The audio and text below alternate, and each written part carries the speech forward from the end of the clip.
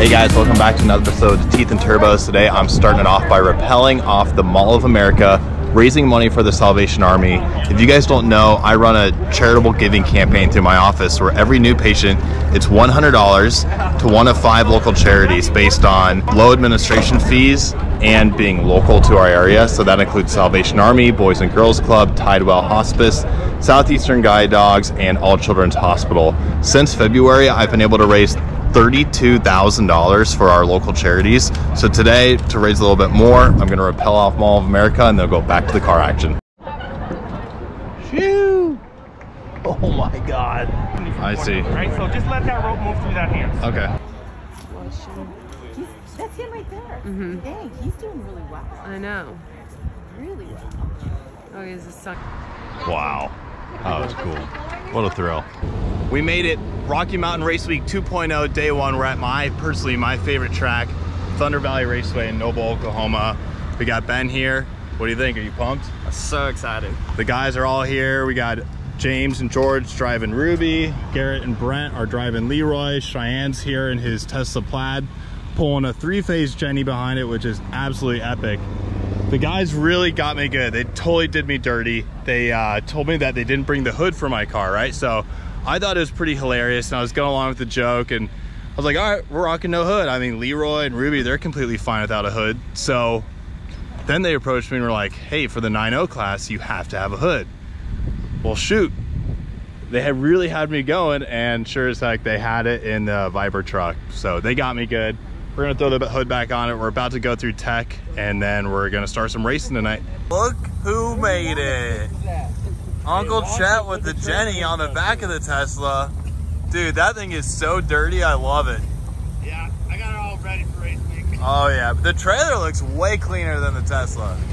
Yeah, because it's a real Tesla. Have you washed it since you drove it through the water? Hey, have you washed it yet with the trailer hooked up? Fuck no. You gotta do it.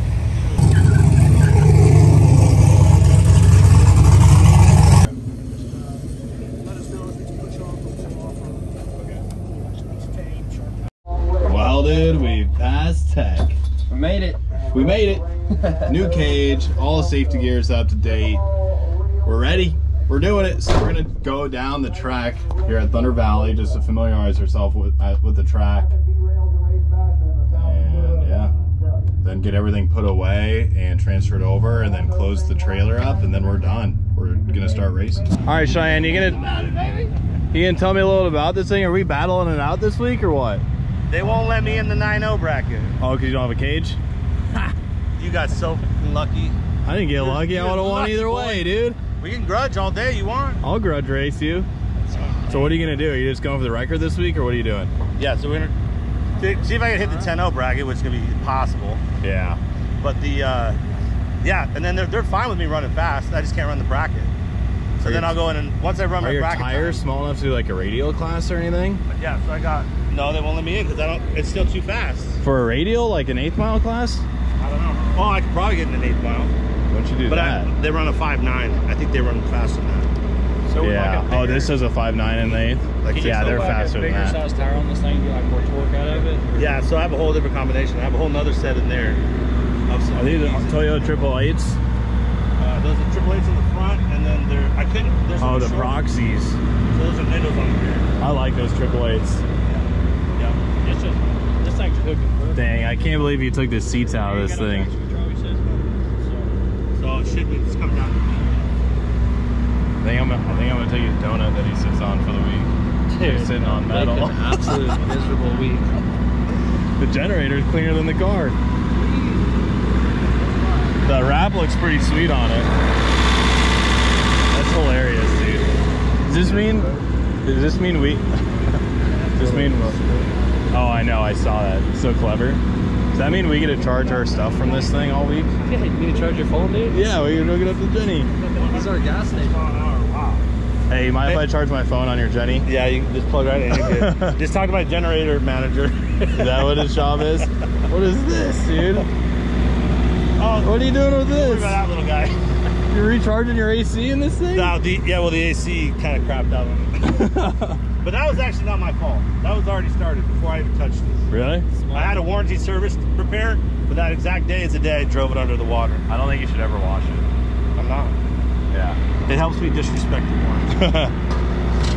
Okay, Diesel. time to play. Okay, there's a few things I gotta do to change this car from a street car to a race car. So let's start at the front and we'll start walking our way back.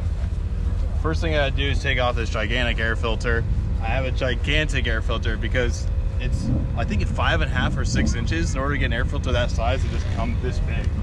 Moving backwards, I switch over my fuel lines to my race setup. So these are quick disconnect AN fittings. These two that are currently on the feed and the return go to the back of the car. The other race setup is right here. So this is running on Ignite E90 with twin Magna or Magna Fuel 750s.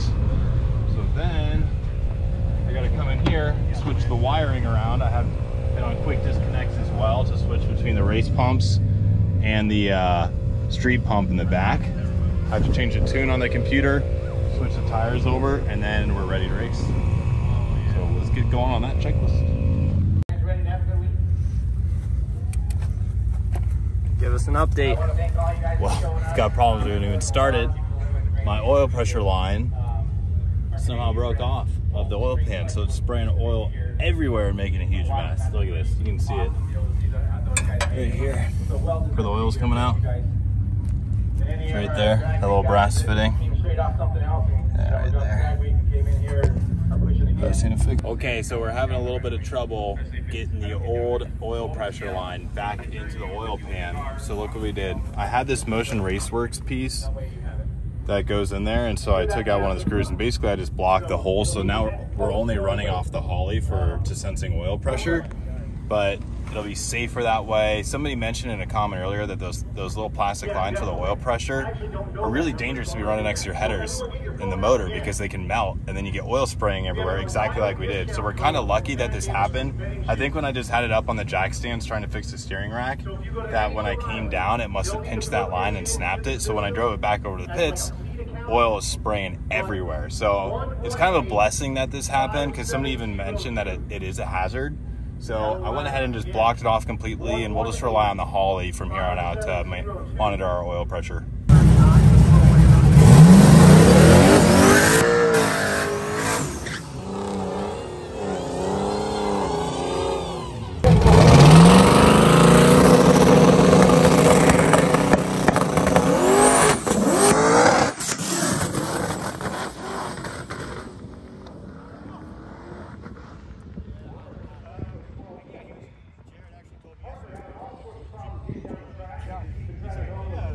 So about that pass, what happened was I got all geared up, locked into the car, and the battery was dead. Okay, so we hook up the battery jumper box, get it going. So I didn't shut the car off again until my pass. So it was about 10 minutes of just sitting there, the car idling on E90, which burns really quickly. So I ended up burning through pretty much my entire tank of gas by the time of race fuel by the time I got to the line. So then when I launched, it fuel cut really bad because it was starving of fuel. So it was lean, got down the end of the track, brought it back, and the spark plugs were leaned out. So I replaced all the plugs, filled it up with fuel, got it on the charger, and we're gonna make another hit soon on the next round. So getting her fixed back up again, fueled up, new plugs, and hopefully we can get a good strong pass on the second time. I also turned the launch down by 100 RPM and by 2 pounds of boost. So hopefully that'll do it. I've been looking for this. I literally been looking for my race suit. You gave it to me. You know how tight this other race suit was? I've been in Florida. Kimber on the race. Son of a bitch.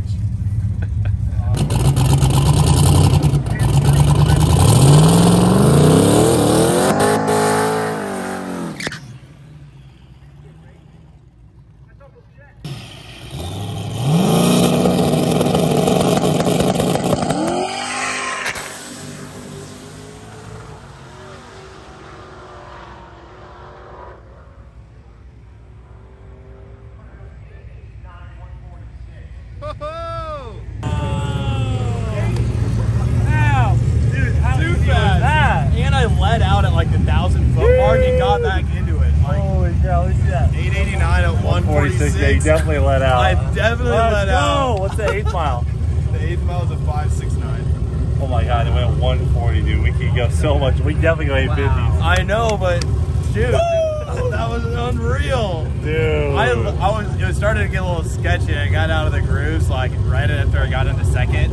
But by then it was time to pull the chute. I kind of let out a bit, got back into it so I could pull the chute. Hold it up the slip. First 8. Oh man. Smile. Big day. Smile. And we need 2. Alright. Hell yeah, dude. Right here in the house. Turbo. I know, I let out and I got back into it. Looking good, dude. You go run and get Leroy ready. I'm good. I'm ready. Got it. First time packing the chute. What do you think? We can't really put anyone Big oil leak. You gotta fix it and then fill it back up. That's how it looks fresh. Wow. What happened that you pulled the trans again? I did. It was the oil pressure sensor. I didn't put the O-ring back in it. Come on down to 2. Big no O-ring guy, dude. Big, don't tell me what to do. I know what I'm doing. Big, I got this guy. Hey man, don't forget them O-rings underneath that plate. Yeah, I got this.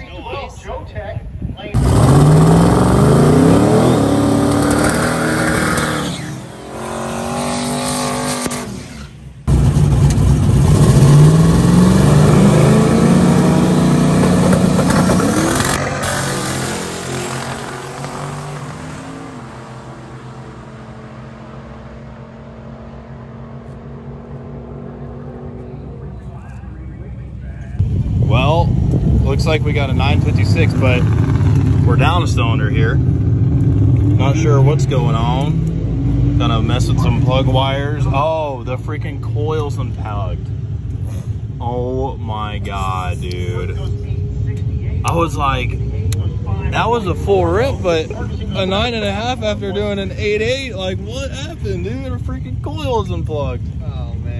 Oh, but Make another pass now. yeah, definitely make another pass, but we don't have this huge oil mess anymore after switching around our valve cover, so I'm really glad we did that. Yeah, that's major. Major key. All right, let's get some fuel in her. Yep. Ice it down, fuel it up. I think we're out of ice, maybe. I'm not sure. Oh yeah, just for perspective, this thing burns about 2 to 3 gallons of ethanol per pass. Pretty freaking Fuel insane, efficient. right? You're all run.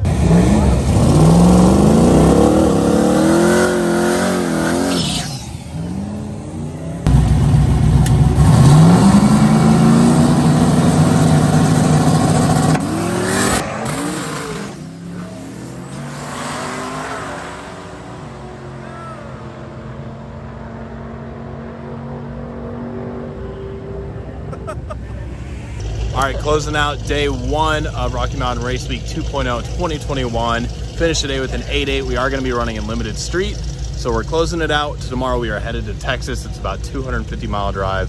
Make sure you guys subscribe, like, leave us a comment, and come tag along. It's gonna be fun.